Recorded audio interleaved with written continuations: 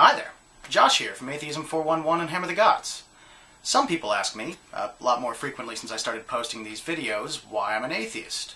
Actually, they usually phrase it as, what made you convert to atheism? I'll get in a minute to why the phrasing on that is as nonsensical as it is condescending, but first I'll answer the question, why am I an atheist? Well, I'm an atheist because as a child my parents taught me about religion, not just my religion, but about many other religions. And I learned very early that there were so many different religions that they can't all be true. And I'm not just talking about the differences between Judaism and Islam, I'm talking about the differences you can see in the different kinds of Christianity. The Catholics believe differently from the Baptists, which believe differently from the Methodists, which believe differently from the Lutherans. And since each one of these religions have very different ideas, sometimes on the exact same subject, it's just as likely that none of them are true as it is that any one of them are true, if not more likely that they're all wrong. Now, when people ask an atheist why they converted to atheism, they're speaking about it as if it's a belief system.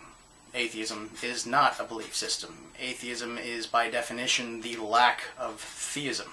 And atheists believe in all kinds of things from across the spectrum. There are atheists that vote conservative, and there are atheists that vote liberal, and other atheists that just don't vote at all.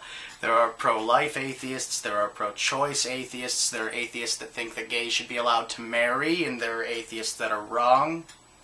Point is, atheism isn't religion, it's the lack of religion, and for you to pretend that it's some all-consuming belief system is to make it clear that you don't understand your opponent's position. Atheism is the rational response to being told there's an invisible, omnipotent being that expects things of you without an ounce of proof to back it up. It's the default position.